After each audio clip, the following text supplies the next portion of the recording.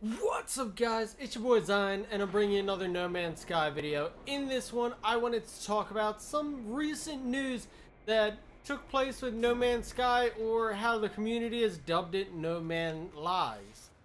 Because the developer lied all over the place when he was going ahead and hyping up the game, and it bolstered sales and pre-orders, and they made a shit ton of money and a shit ton of sales before anyone got their hands on the game to go ahead and tell everyone that it wasn't what everyone was expecting.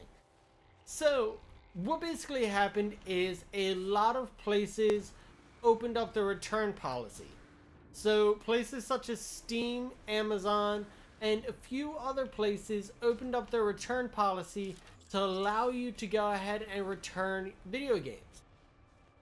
So let's take Steam for example. Steam has a policy where you can buy a game and you can return it within 14 days of the original purchase, and having only played up to 2 hours of the game, because they think in 2 hours you know whether or not you're going to enjoy the game. Kicker. People saw this and decided to return No Man's Sky. The $60 game that kind of disappointed many people. The problem with them returning this was they began scamming systems like Steam and Amazon to get full refunds. There were people who were returning No Man's Sky with a total playtime of like 70 or 80 hours. They definitely scammed the system and were not paying any attention to Steam's preset kind of rule, because basically if you talk to someone and you basically mentioned that the game was false advertising, that it had claims that it couldn't live up to, and especially with the PC version was a subpar product, and you went ahead and mentioned that the gameplay was terrible, the usability of it, especially certain people's, where the game would crash, was god awful. If you made claims like this, they would basically make an exception and give you a refund. To the point, so many people went ahead and scammed this that within a day, No Man's Sky's sales dropped by 20,000. So 20,000 people returned this game in the point between 2 days. Like a single 24-hour period went by and 20,000 people managed to get their money back, whether or not you played the game for 2 hours or 80 hours. Which raises the question, is this right? Is this a scam? Were people entitled to their money back? I say no. I can completely understand if you were within the guidelines where you played a couple hours. I could see up to 10 hours, especially with this game, especially if you stayed on your home planet. I could see up to 10 hours of being able to get your money back. But then it also falls into, where do we place video games?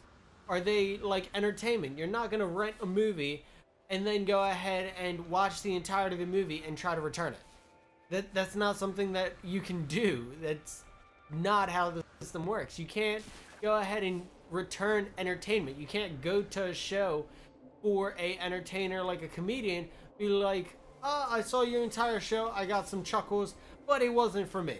So can I please have the money I paid for the ticket back? That's not how the world works. And if we group video games into entertainment, then I can completely see how this would be wrong. However, if we group a video game into a consumer product, something that we have every right to go ahead and return, it goes ahead and gives people the idea that returning is okay. And believe me, I can completely understand. I'm on the side of everyone being able to return games in a reasonable amount of time. If you played 80 hours of the game, you knew damn well what you were doing. You weren't sitting here going, oh, I just kind of realized that the game isn't for me. You were like, oh, I've played this game to the extent that I want to. Now I kind of want my money back to go buy something else. That's not how the world works. Like, that's just scamming people. And literally people made guides on how to do this, exactly what to say in your claim to Amazon or Steam to go ahead and get your money back, for them to make a one-time exception. And this became so rampant to the point that Steam updated its return policy on the No Man's Sky page.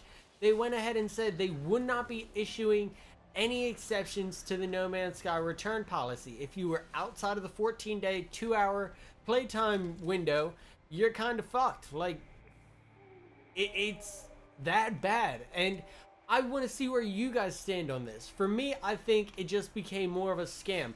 People didn't enjoy the game, and after being screwed out of $60, wanted their money back. However, they went about it the wrong way, and instead of going ahead and learning that basically your dollar controls what the market does. So if you don't pre-order the game and wait to see how the game actually is on launch, then the producers or game designers have to go ahead and actually deliver a quality product that people are going to continue playing after launch, and that they have to worry will go ahead and get good reviews once it actually does launch. So it just brings up the point of we need to stop pre-orders, and gamers have to stop falling into this whole, if I pre-order I get special extra bonuses that I'll never ever get in any other way, and oh my god, I need to pre-order it, because games like No Man's Sky happen. But on the other hand, you can't just scam people out of your money. You can't scam like companies out of your money, out of their money, because you're unhappy with a product someone else made. So it goes both ways. Let me know what you guys think down in the comment section down below. If you guys enjoyed this video, make sure to leave a like, a comment, a favorite, and subscribe. And as always, I'll see you guys later. Peace.